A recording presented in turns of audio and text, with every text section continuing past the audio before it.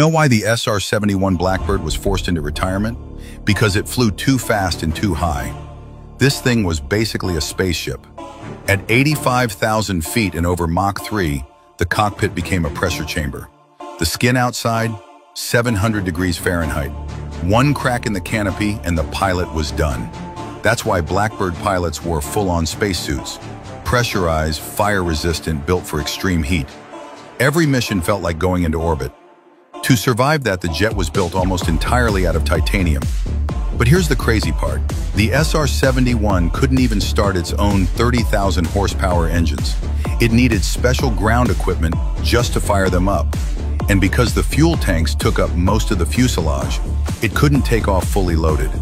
Right after leaving the runway, it had to refuel in the air.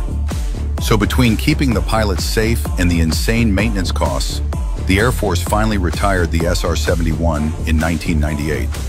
But the legend of the Blackbird still lives on. So what do you think? Should it have stayed in the skies?